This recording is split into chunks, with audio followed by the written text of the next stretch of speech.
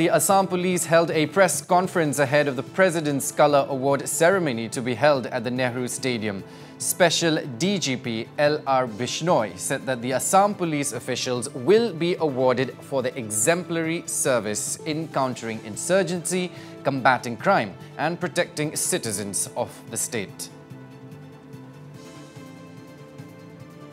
It's a very rare honor which is going to be bestowed on Assam Police by recognizing its consistent, continuous performance of 25 years.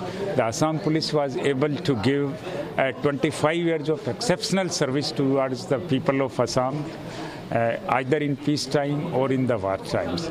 So this is a rare recognition, and everybody is feeling pride after knowing this recognition. And as a ceremonial parade is going to be held at Nehru Stadium, and it's a day-long program is there. Otherwise, our celebrations in the run-up of the ceremonial parade started 1 week ago, and different programs are going on at different places.